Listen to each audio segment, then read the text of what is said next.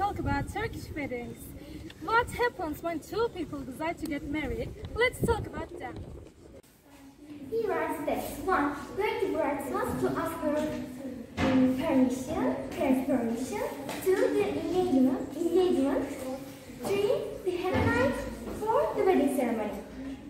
We are going to present only the first step for you. It's going to the bride's house and to ask parents' permission. When a man and woman decide to get married, the very first thing they have to do is to arrange for the families to meet.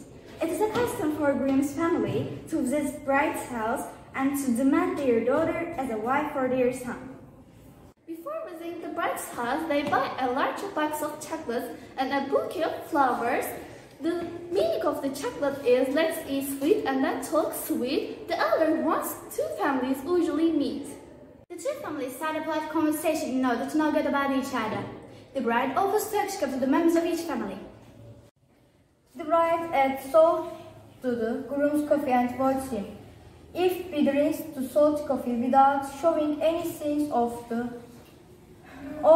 dislike and finishes it, it means that the groom is ready to do anything without a fool for the bride.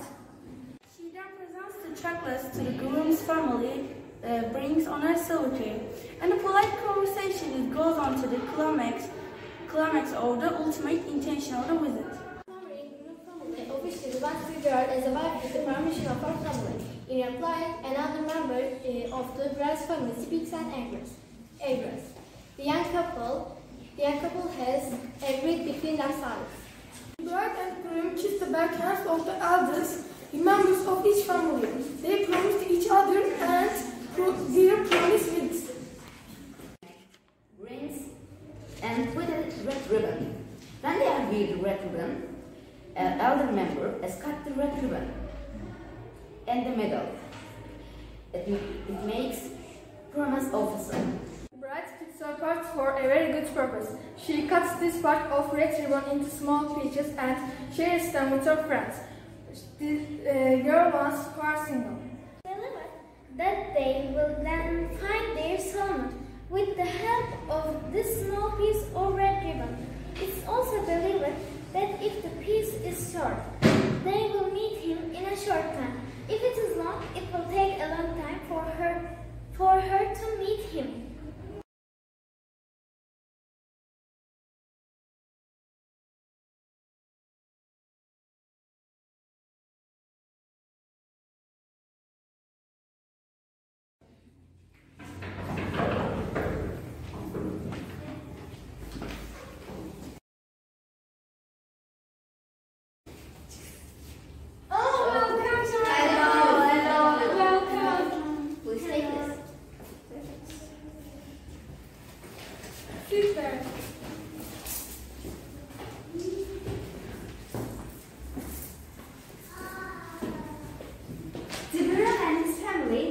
Bride's house to get the permission of parents.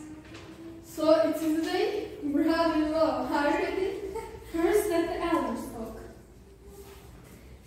How are you? How do you do?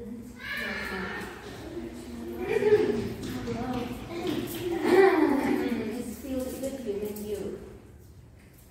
In this way. You are right. We are doing well. Home to work, work to home. That's it. And for groom, she adds salt in it. This is one of the best Turkish wedding traditions. Then she serves the drinks on a silver tray. Starting from the order, she gives the cups.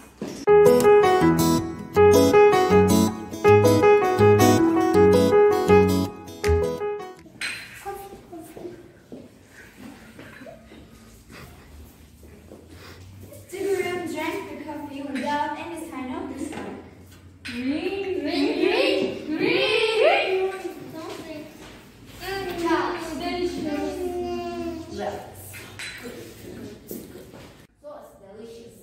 That's okay, groom. You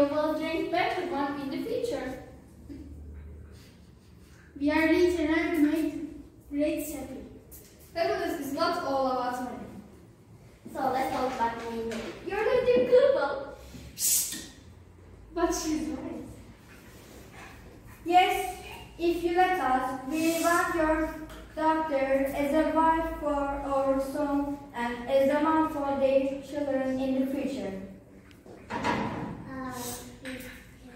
I wouldn't, but my daughter is like that. But they fell now. This not make no sense. Please a little bit. I think we become a couple.